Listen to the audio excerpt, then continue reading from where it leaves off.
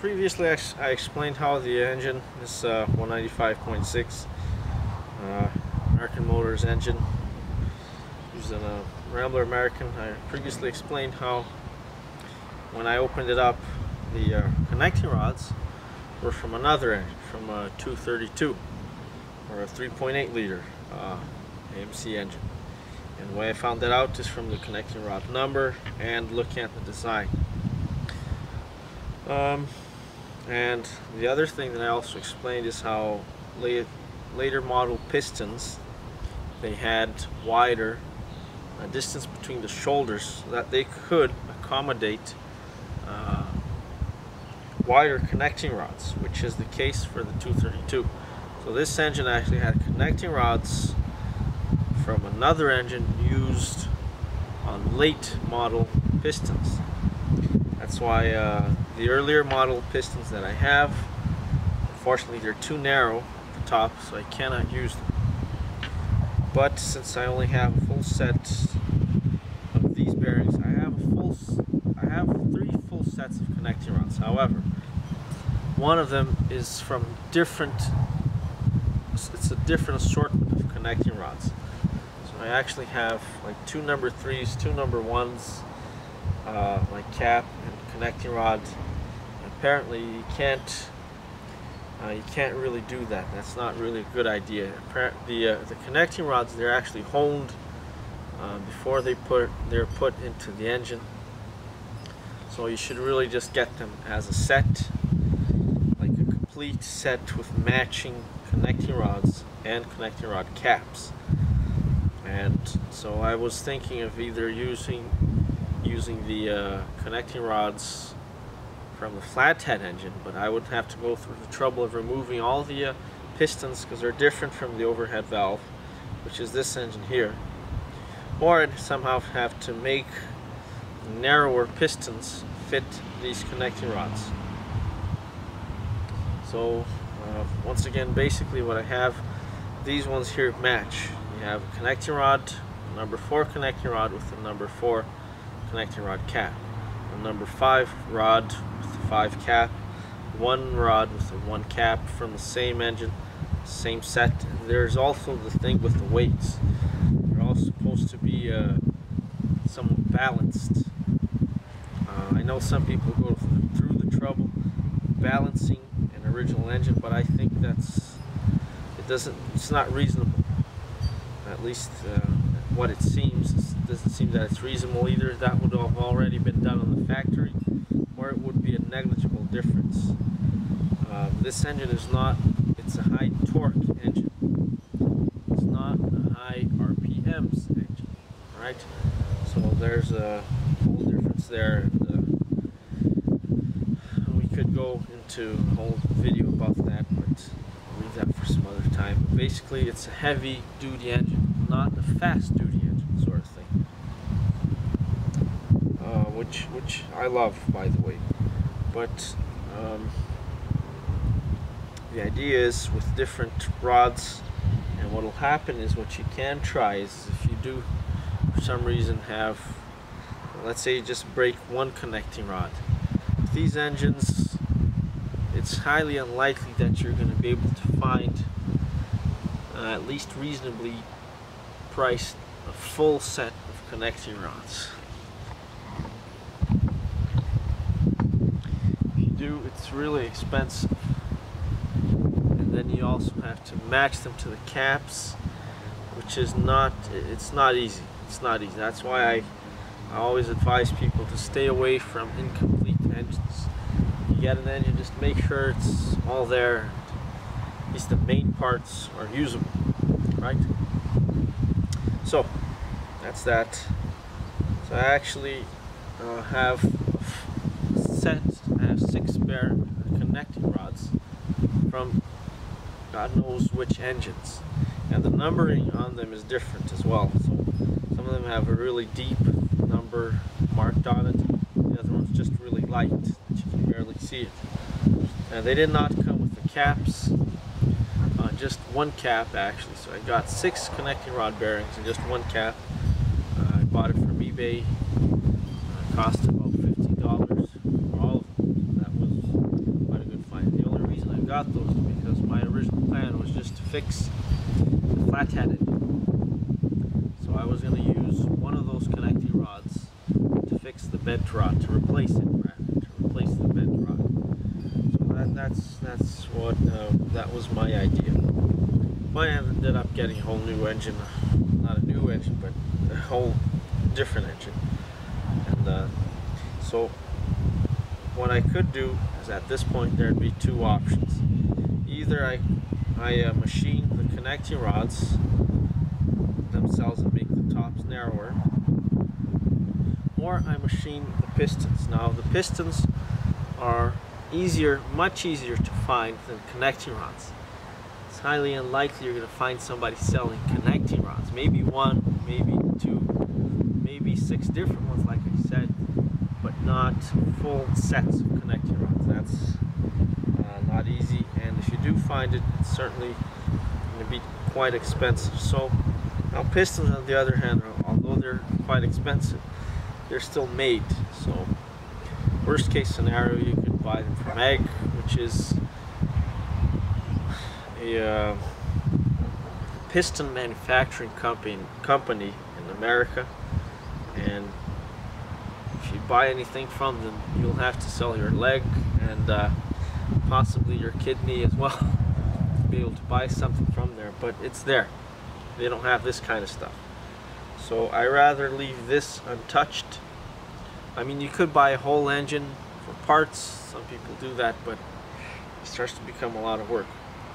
Now, fortunately, I have somebody that can help me with the machining. Otherwise, it would be one of those things where it would make this project not viable. The cost would be too high. So, but fortunately, I have access to a machine shop, and that's very, very, very fortunate for me. So what I'm going to end up doing is machining the inside walls on the pistons themselves, so that I can put in the new connecting rods. And it's not a whole lot. It's maybe about 5 millimeters or 0.1 of an inch, something like that. It's not a whole lot, but it has to be done.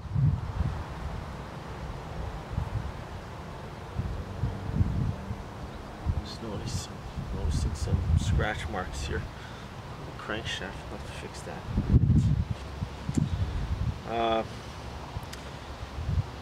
By the way, when you're putting in or removing connecting rods, make sure you get some rubber hose, like a gas fuel line. Put it over the threads. That'll protect them from denting or scratching the surfaces of the crankshaft. So just keep that in mind.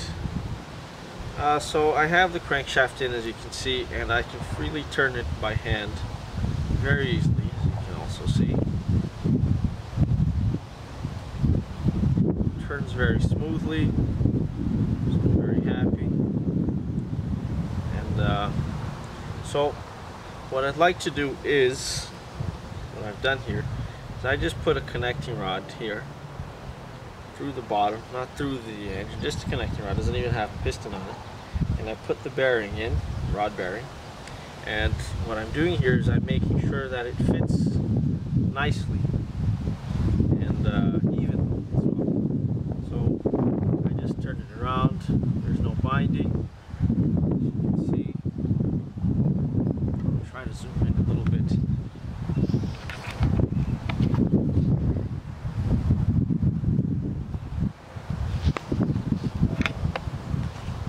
So it's turning nice and freely, and I'm also attempt to move it sideways. There's a bit of side movement as it's supposed to have. That's normal, just a little bit side movement. You could check the clearance with the feeler gauge, and I'm gonna now, more importantly, move it up and down. And there is no movement whatsoever. That's exactly how it's supposed to be. So the only space that you have between the surfaces is filled in by oil.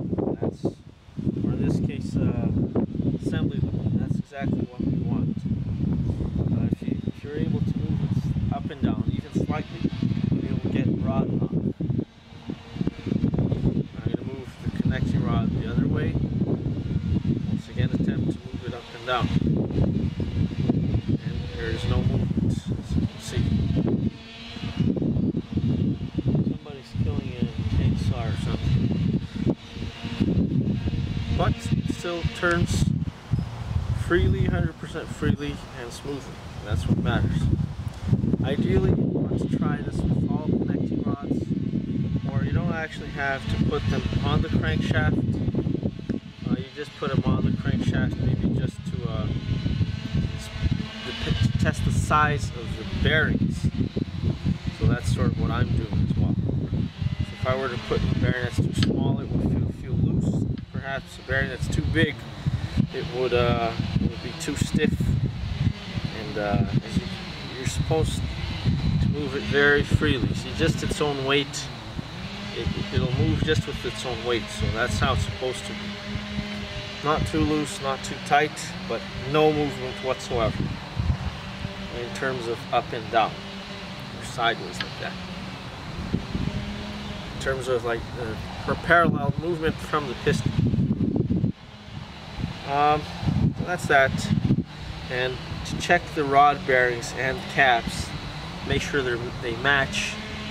You take it off, you take the rod bearing cap, and you just assemble it off of the crankshaft, and you just put your finger in and make sure there's no ridges on the mating surfaces. So if you care to watch, I'll just do that real quick.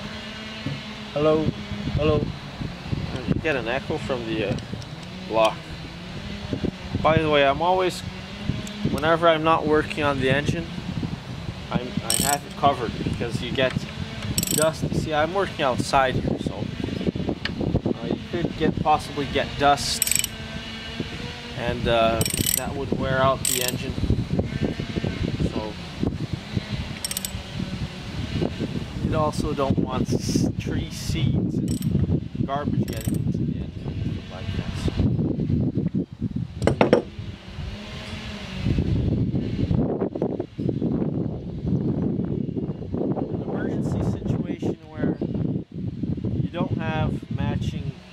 Connecting rods, but you do have a bunch of them, like I do.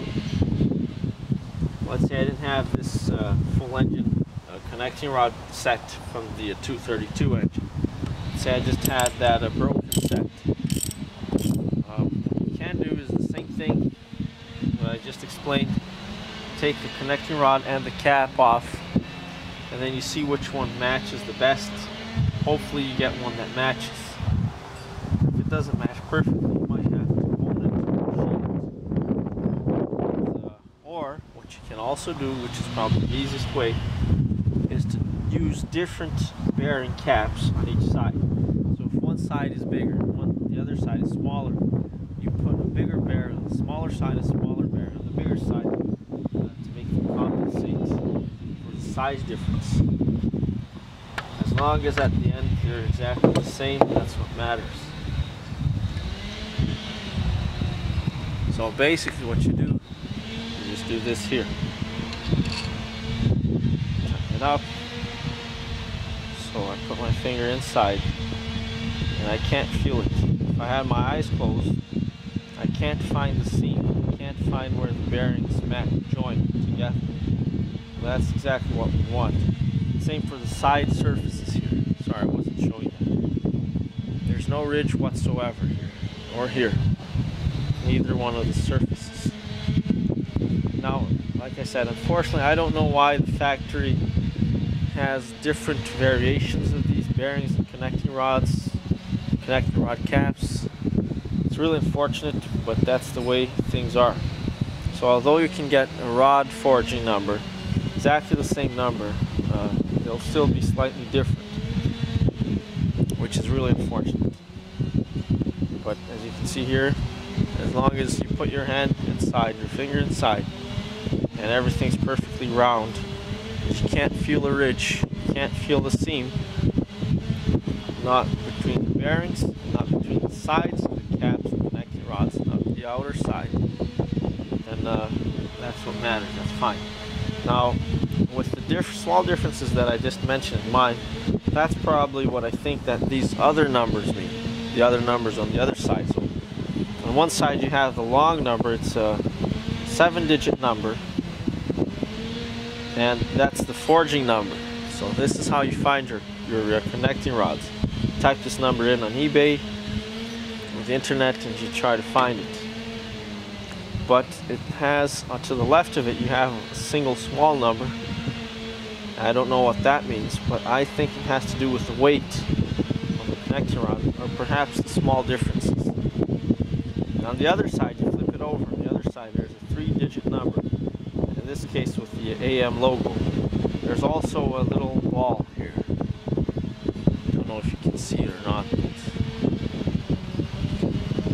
So that's what I suspect that is. Unfortunately, in my case, we'll just have to machine the pistons. Once again, you could machine the connecting rods, but I rather machine the pistons. Or you could just buy a full set, brand new pistons. That'll fit this connecting rod. That's going to cost me over $500, so that's out of the question.